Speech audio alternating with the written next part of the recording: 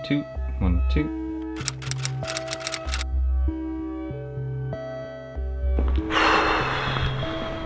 Walking the streets of Limerick, it has never been this quiet in the many years that I have known it. It's kind of eerie. And I head to Mark 1, and when we're there, Mark 2 is going to pick us up. I'm going to drive to the airport, try and get this balloon on, and try and get it up in the air. So yeah, wish us luck, guys. I forgot my jacket.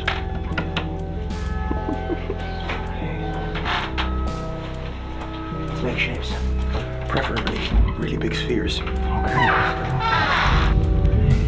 Believe it or not, curiosity. Yeah. The majority of the time, curiosity. Oh, dude. What are we doing?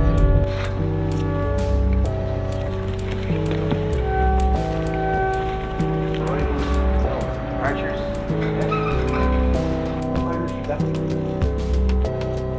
Yes, the airport is open.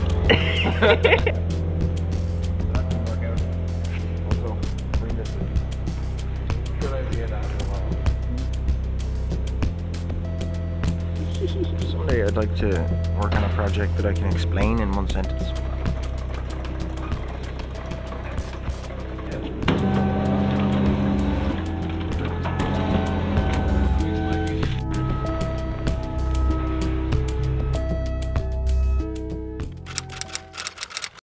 Hello! Hello. How This do you is do? Mark 2. Mark? That's Mark 1 and Mark 2. I think that's Yeah, I don't know if we dispute that. So, we have A design. our design. Where do you want to start? This is the design. Wow. This is it. This is an early stage. Yeah. okay. I don't know what I'm looking at.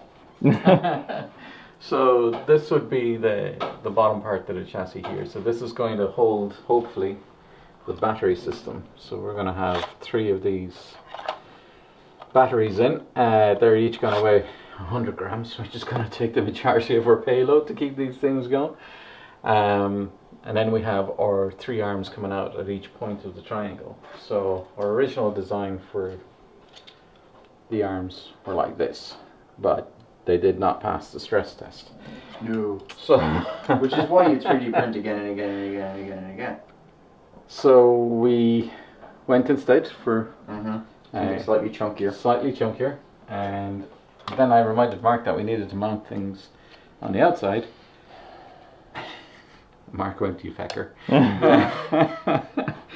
So then we came up with this design, which I think is very, very close to where we're going for a final. It's going to be close to the final, yeah. Yeah, very, very close to the final. Cool. So to break the world record, we want to get to 52.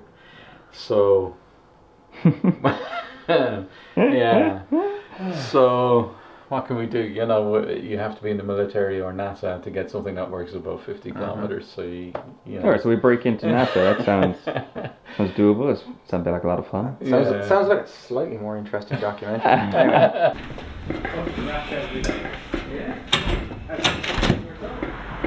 T-minus 77 minutes. Turn right, then, after 80 yards, you have reached your destination. Okay, so this is our little green area. Yep. We can't let it touch the ground.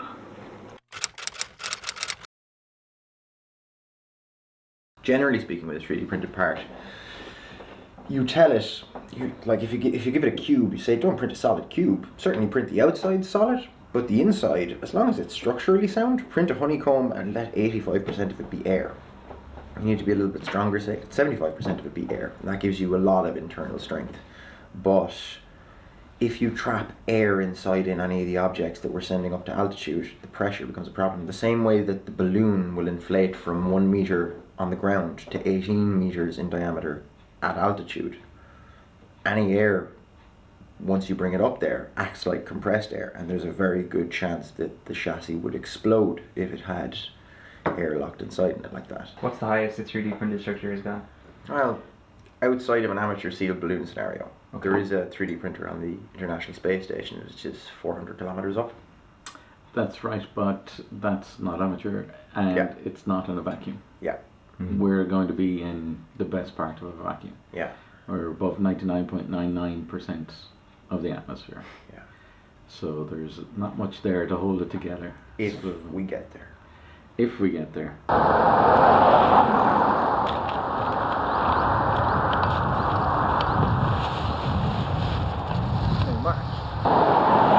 No, this is fine.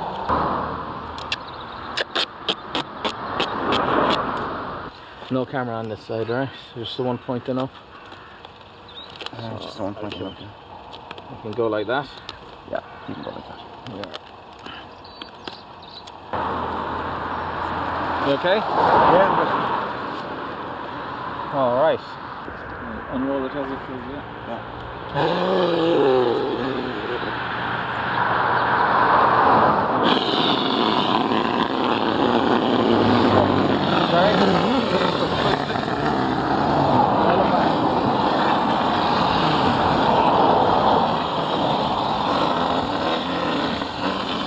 Keep going. That's it.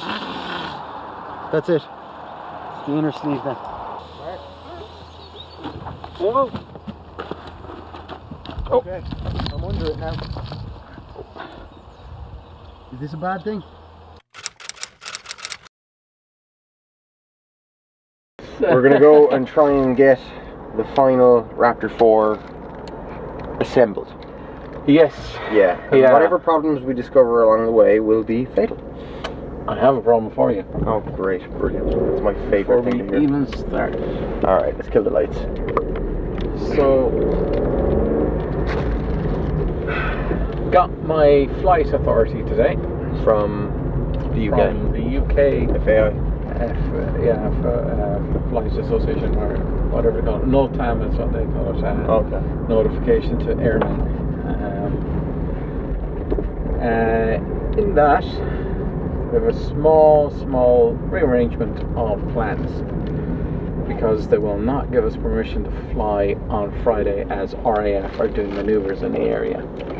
Oh my God, so we have to fly on Saturday now So we're instead. flying Saturday instead, and we're flying very early in the morning before the wind picks up. All right. I've been in this so long now I can do it in my sleep. This is our construction 2 days. Last night we put the arms on, secured them in place. We put our aerials for our 2 RF antennas and our GPS aerial, which is coming down here as well. They'll all go into the pits board, which will mount here. And then this is our backup to our other 2 trackers. This is the satellite tracker, so as long as it can see the sky, we'll get a signal once every 5 minutes, telling us where it is.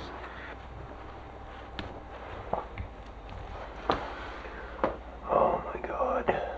You really get to flex your problem solving muscles on a Mark project. Because there are problems that need solving. Alright. How are we doing there? That's our 900. That's where I thought we'd be. 900 grams. Fuck. How are we attaching all of this to the balloon? Are we seriously just tying a knot? Literally having nightmares about accidentally letting go of the full balloon before we've tied anything onto it. Oh man, I'm going to be inflating the balloon, you're going to be holding it. If you leave it go. Not helping. Oh man.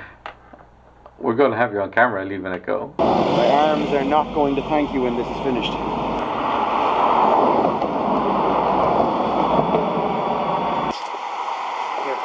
That's lifting myself, is it? Oh.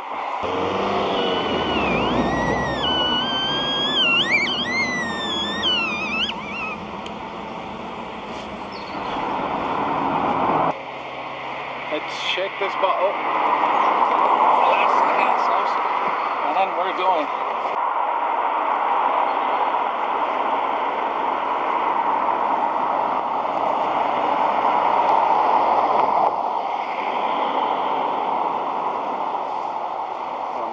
Okay. That's all you know. Right?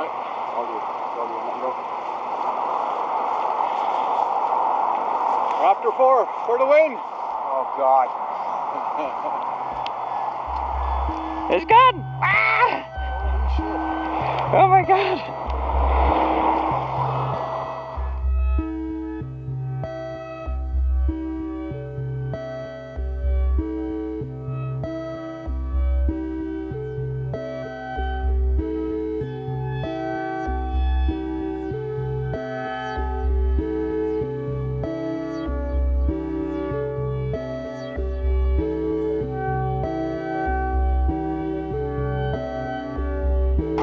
It's got behind a cloud! What? Let's do it again!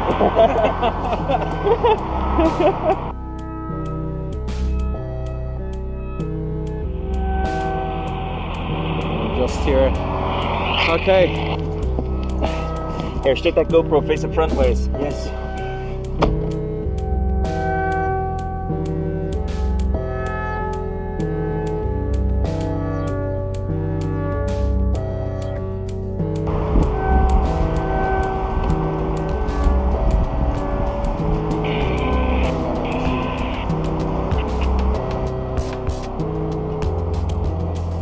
Yeah!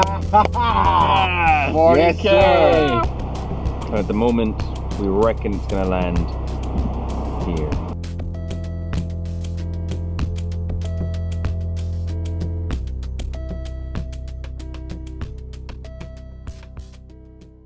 You've arrived. Yeah, okay. Okay.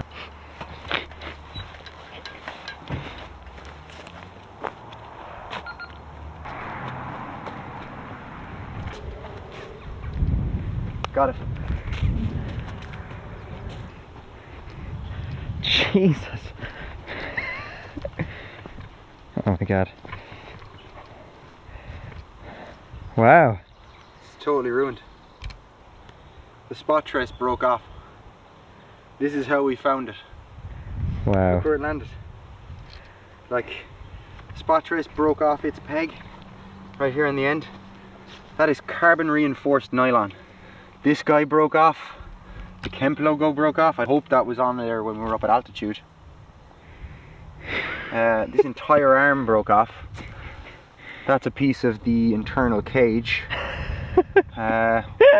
Both aerials are intact. Mark isn't answering. Alright, we gotta pick it up and go. Yep.